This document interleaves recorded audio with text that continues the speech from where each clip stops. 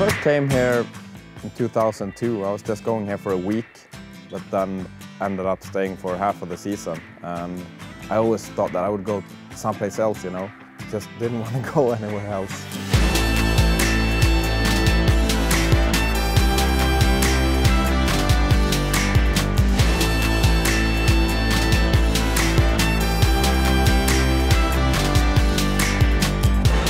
Totally different from where I grew up. In Sweden we have hills. When I was ski racing back in the days, and it was just something new, just big.